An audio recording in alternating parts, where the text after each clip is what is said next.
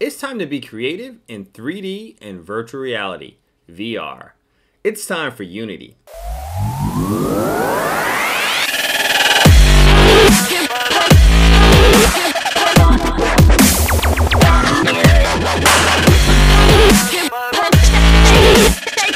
In this video, we're going to install Unity on a Windows computer. Here I'm at unity.com. I'm going to click on Get Started. You can see Unity is made for businesses that make all these great games that you might play on Xbox or PlayStation or these things. But we're going to select individual. We're going to select personal. First-time users download Unity with this fun guided learning path to create your first game.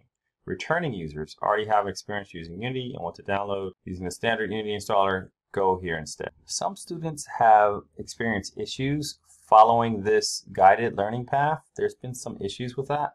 So we're going to use this, returning users, so we can simply download Unity Hub and then install Unity from Unity Hub. So do not select this, returning users. Get started with Unity. I'm going to select Download Unity Hub. I need to click on this little box here and click on Download Unity Hub. I'm going to save it to my downloads and save. I'm going to go ahead and launch this.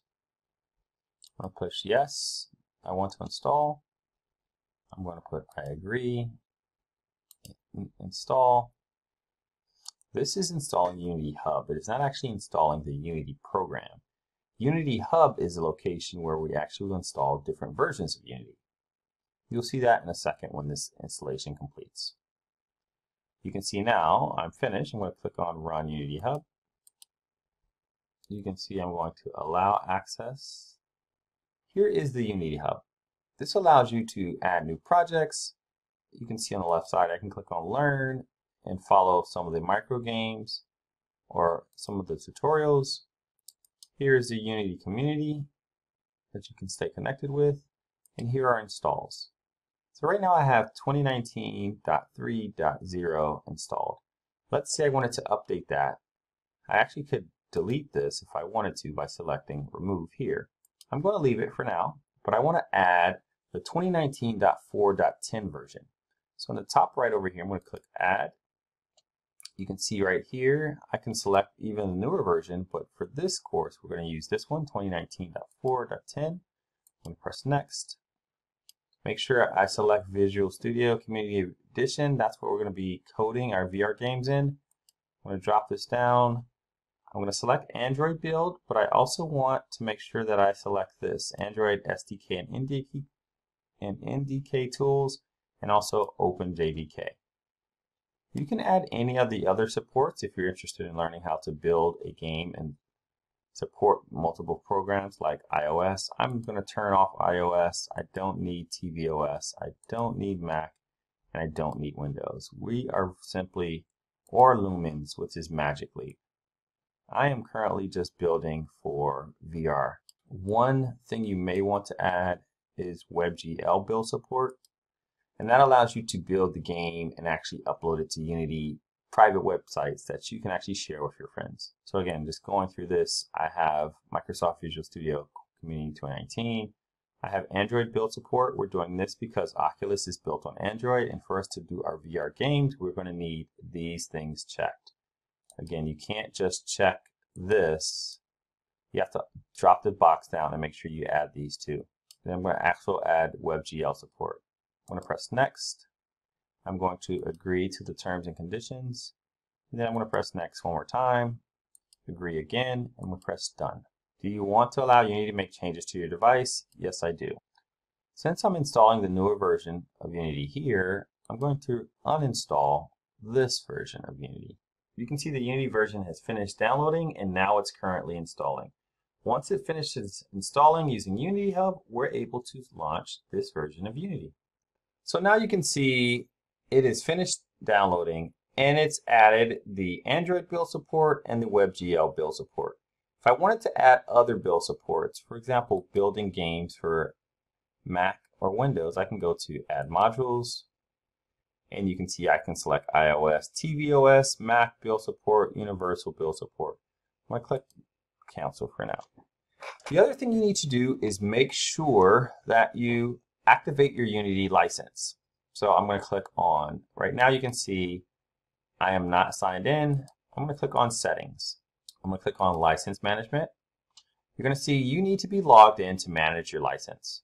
So I'm going to click on login. This screen will load, but I want you to pay attention. If you scroll down, I suggest you sign in with your Google account versus having to create a unique Unity ID. Just simply sign in with your Google account. I actually will sign in here.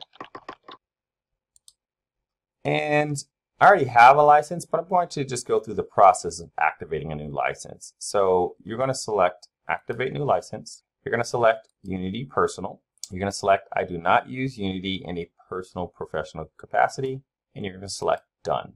You can see your license has successfully activated, and now I'm ready to do Dismiss. You can also see I'm logged in here. So let's go ahead to back and let's explore the Unity Hub.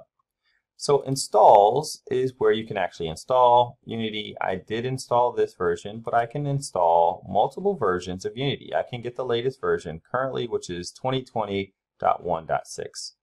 For now, I'm not going to do that. You can see I can go through the community. This is where you can actually connect with other Unity developers. There's Unity blog, there's forums, there's live help, there's group. You can see I can go to the Learn tutorials. And here are the Unity micro games that can help you get started with Unity. We will cover these in this class this year. You can see I can go below and there are other starter kits for you to kind of go through. These are all the projects inside of the Learn. You can also click on tutorials, and here's some other tutorials that can help you. And you can see here are some of the other tutorials that you can kind of go through. You can browse for more on learn.unity.com. Then here's your projects. Currently I have no projects, but I can simply select New and create a project. Now, if you have multiple versions of Unity, you're going to see this little arrow. They will all show up here, so you can select the version of Unity that you want to install in. So I'm going to select this. So you can see this is creating a new project, and VR coding, we're always going to select 3D projects. You can also access micro games here.